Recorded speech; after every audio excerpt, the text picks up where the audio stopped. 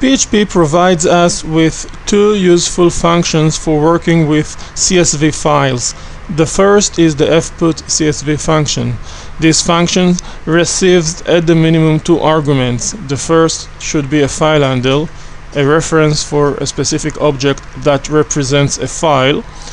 The second argument should be an array of values we want to write inside the file as a new row in the CSV format.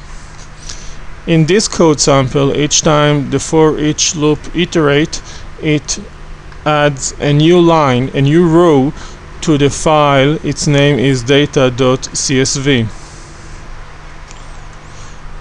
If we check the current folder, we can see that currently we have the create CSV and the read CSV PHP script files, those two files.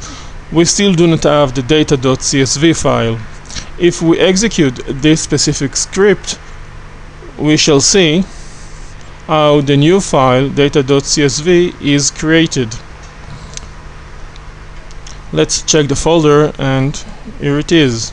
We can open it and see its content and find those values we have in our code. The next function PHP provides us for working with CSV files is the fgetCSV function. This function receives at the minimum a file handle.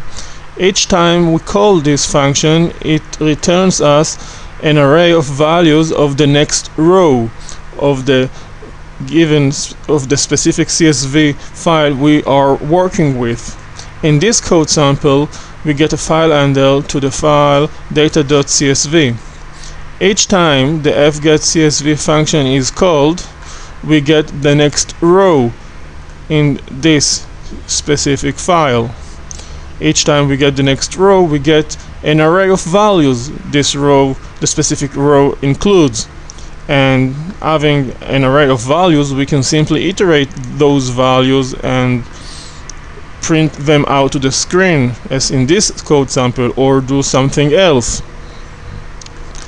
Let's see how this code sample works.